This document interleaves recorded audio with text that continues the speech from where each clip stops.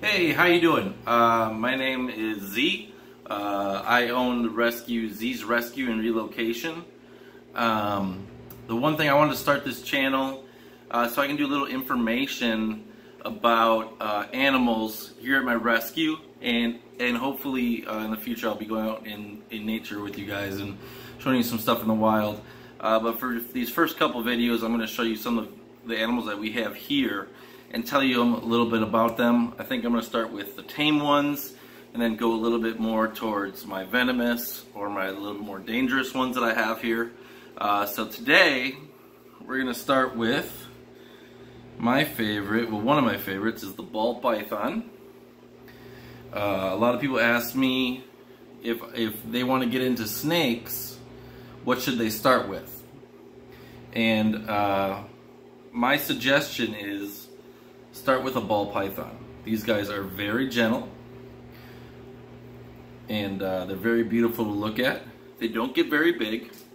As you can see here, he is full grown. And I'll let you see him here.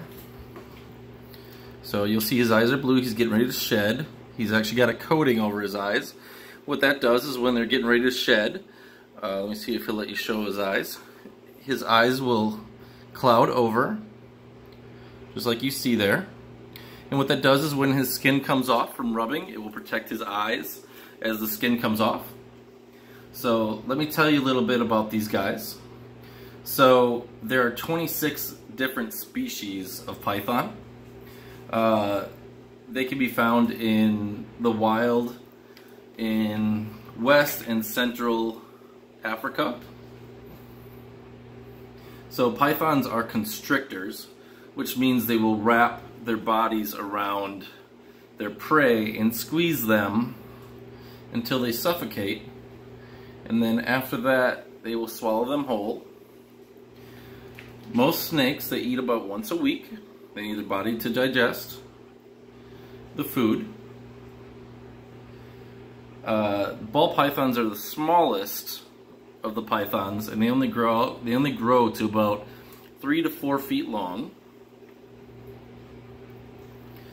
So in captivity, pythons can grow up to 50 years, or they can live up to 50 years. But the average lifespan in captivity is about 30 years. In the wild, due to predators. So in captivity they're going to live longer, but in the wild only about 30 years because they could be eaten by predators. So I'm going to keep him moving around here so you can see him. So in Europe, the ball python is referred to as the royal python. The name of the royal python is actually believed to be from the fact that many of the African rulers were known to wear live pythons as jewelry. I personally don't know if I would just walk around with them as my jewelry, but I definitely, they are very tame, I would say, and you can just wrap them around there and they will just hang around your neck or your arm or whatever you want to do. I don't think I would consider this jewelry, but they still are pretty cool. So in the United States, these guys were given the name ball python because they curl themselves into a ball with their head in the center to protect themselves. So if something's coming at themselves, they'll bring their head into the center of the ball and give themselves a little bit more protection, hence their name. So they do like to curl up a lot. So these guys eat live mice or live rats once a week. Like I said before, they are constrictors. So you put it in there, they'll wrap it up until they stop feeling the mouse move. They will release, and then they will eat it whole. Ball pythons, they have heat sensing pits in their face, on their nose, It's between their nose and their mouth, and they have, and those are heat sensing pits.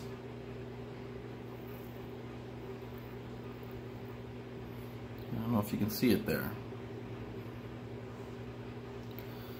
So these guys have about 100 teeth that are curved inward, so once they bite their prey, they can't escape. So imagine if the tooth is going this way and it grabs onto you, the more they struggle, just the deeper it goes. Like looking at yourself? So snakes are cold-blooded. That means that their body temperature is the same as the air in its environment. They like to bask in the sun, which means they like to lay out in the sun, and that can regulate their temperature. If they're getting too cold, they can get in the sun and warm up. But if they get too hot or too cold, they can die. So that is one way they regulate, is they'll go in the shade if they need to cool down, or if they need to heat up, they'll go in the sun. But they are cold-blooded. A lot of people think they are slimy. They're not. They're actually very smooth, not slimy at all. And as you can see, he's very calm, very gentle. So this is the ball python. This is going to be my first video that I start uploading. If you guys have any questions, feel free to ask. Make sure you like my channel. I will be uploading more videos every day or every week. And I have a lot of animals here at the rescue. So until then, we'll see you next time.